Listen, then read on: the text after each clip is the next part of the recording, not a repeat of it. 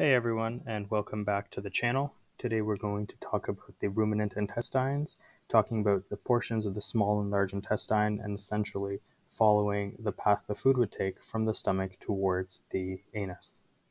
So what we have here in yellow I've marked, as well as the red and baby blue right here, these are all portions of the small intestine. We have the duodenum, the jejunum, and the ileum. I'll mark these next ones in blue.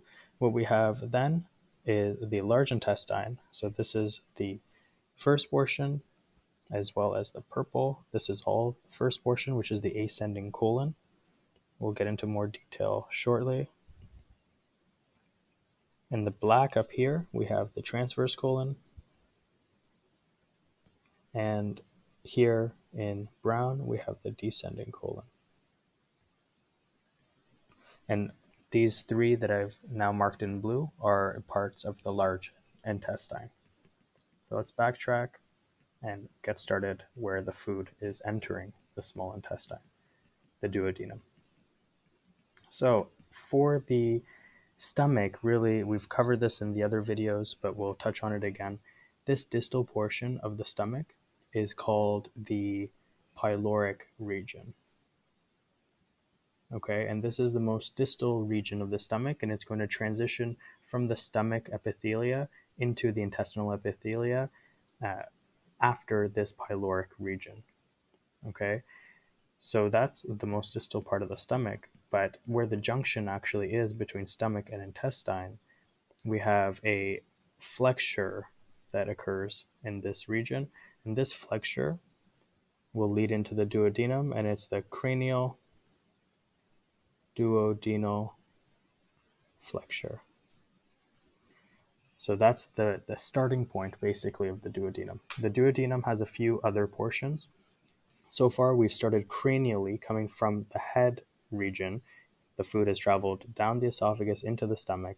Now we're moving from the stomach and getting into the intestine. So once we're in the duodenum, we go down caudally, and this is called the descending portion of the duodenum. I won't write this in, I'll just talk about it. Then we have a transverse portion. Okay, this transverse portion, it's called transverse because it's going from the right side towards the left side of the median plane. And then basically we will start ascending again and going back cranially. And this is the the ascending portion of the duodenum. Right here, where we have this junction between duodenum and the jejunum, this flexure point that we can see, there's a bend. This flexure point, it has its own name, and it's called the Duodenal Flexure. Just a mixture of the two components, the duodenum and jejunum, and add flexure to it, and you have the name. So that's the duodenojejunal flexure. Another important point to touch on is this tissue that I've marked in gray and now going over it in black. This is it's a really important fold for orienting ourselves when we open the abdomen and try to figure out where we are. And this fold is called the duodenocolic fold. And it's called that because it's attaching the duodenum to the descending colon. So that's really important for orientating ourselves. And it really helps basically for any type of abdominal surgery if you're trying to maneuver. The next part of the small intestine is the jejunum that I marked here in red. The jejunum, it's fairly basic. It's a tubular region of the small intestine that's providing a lot of surface area for nutrients to be absorbed and to finish or come close to finishing the digestive process. So the jejunum is really long, and because it's really long, it needs support so it doesn't get tangled or get other things tangled and create torsions that are really pathological.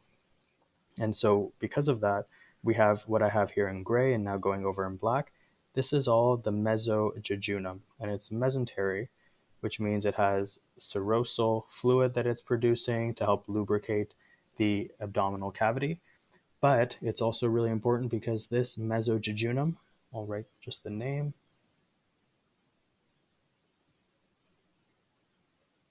The mesojejunum is loaded with lymph nodes. And we'll see in histological samples that the ileum is actually has lymphatic structures called Peyer's patches built into the epithelium. But in the mesojejunum, we have a lot of these lymphatic structures and lymph nodes that are there to help detect antigens.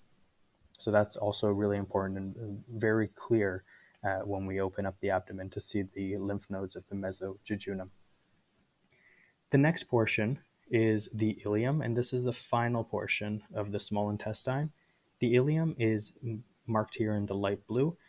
To find where the ileum really is, we use this border that is marked by the fold I'm covering right now in black. This fold is called the iliocecal fold, and it's connecting the ileum to the cecum. In green, we have the cecum here. And this fold basically tells us where the end of the jejunum is, but also where the beginning of the ileum is. So that's really important as well for helping orient ourselves. The next part, where the food will be traveling, is basically going into the large intestine and leaving the small intestine. Some of the food is going to go sideways into the cecum. The other chunk of the food, and the majority of the food where it's going, is into the ascending colon, which is in the dark blue. The cecum itself, it's a little different in different species. In the ruminants, it's more sac-like. There's no smooth muscle tinea that are creating these saccule structures. It's just a sac that we see that's attached at the junction between the small and large intestines, also called the ileocecal junction in this region. And basically, the food will enter into the cecum, but really the main direction of flow is going to be towards the ascending colon here in dark blue. The ascending colon has two different sections, just like what we saw in the in the intestines of the pigs. We have in blue the centripetal coils.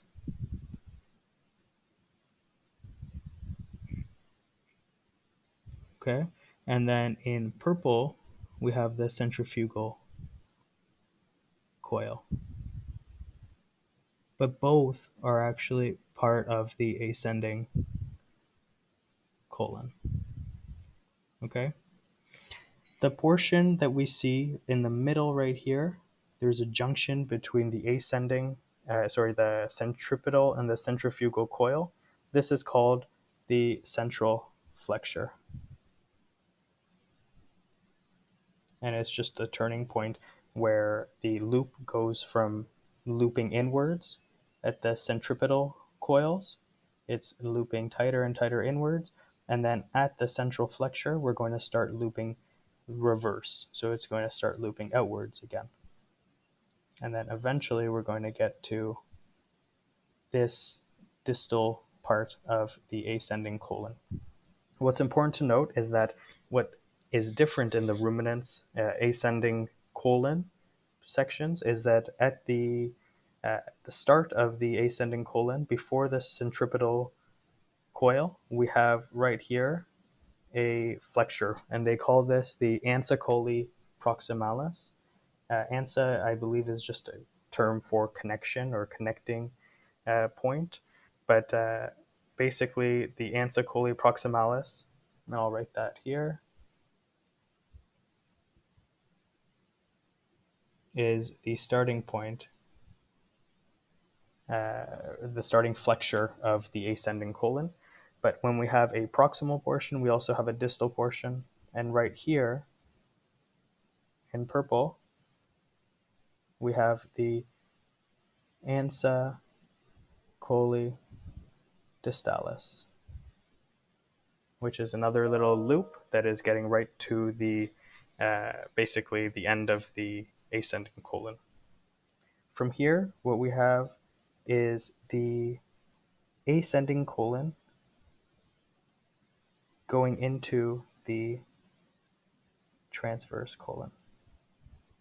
Now the ascending colon leading into the transverse colon, where it's switching from the right plane to the left plane.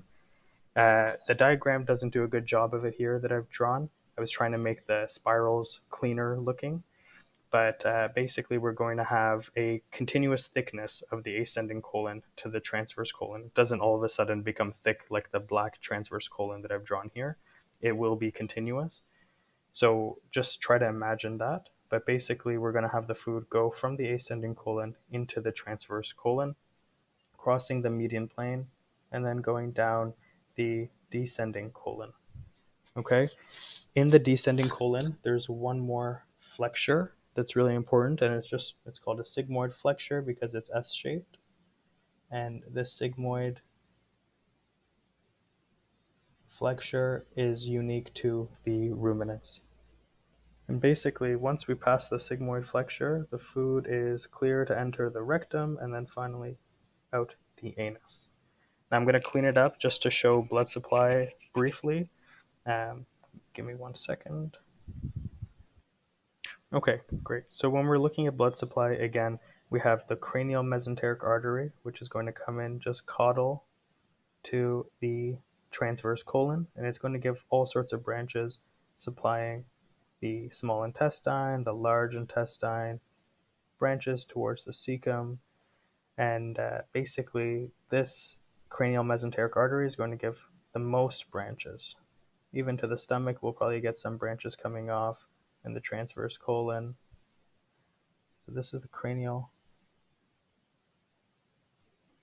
mesenteric artery. We'll also have a caudal mesenteric artery, but this one's going to be more limited in its supply, mostly supplying this descending colon.